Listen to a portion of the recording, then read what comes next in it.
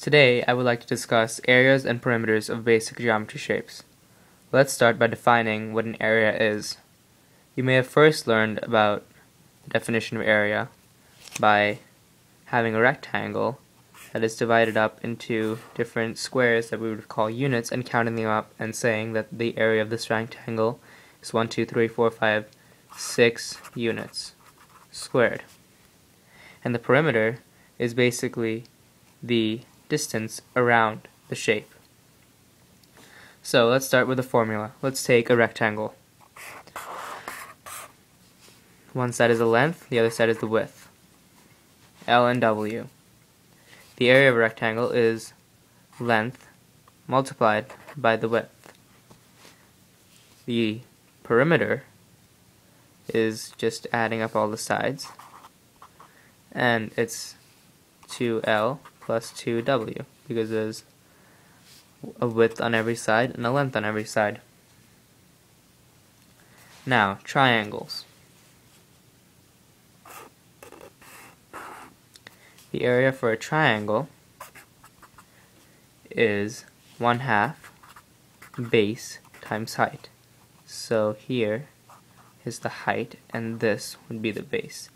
Now you could do it from here too, and then if you were given this as the base, the height would be going this way, and that would be the base.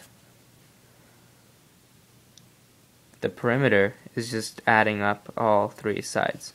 So perimeter will be S1 plus S2 plus S3, or if they're labeled, it'll be A plus B plus C. Now, there's one more formula for finding the area of a triangle. It's called Heron's formula. This formula states that if S is equal to A plus B plus C over 2, which is, if you have a triangle, A, B, C, then, so this is half the perimeter. If S is half the perimeter, then the area of the triangle is equal to the square root of S times S minus A, S minus B, S minus C. So this is a very helpful formula when you have the values for all the sides of a triangle. So you just take half of the perimeter, multiply it, and then multiply it by the half the perimeter minus one side, half the perimeter minus another side, and do that again for the third side. And that is Heron's formula. Now for circles, the area of a circle is pi r squared. The circumference is another word for perimeter, but in the case of a circle we say circumference, and it's 2 pi r. However, r is the radius. Radius is from the center of the circle to any point along this line. So this is a radius, this is a radius, this is a radius, kind of like spokes on a wheel, but they all originate at the center of the circle. So the circumference can also be written as 2 pi d. D is the diameter. Diameter is from any point on the circle, but through the center to the other side.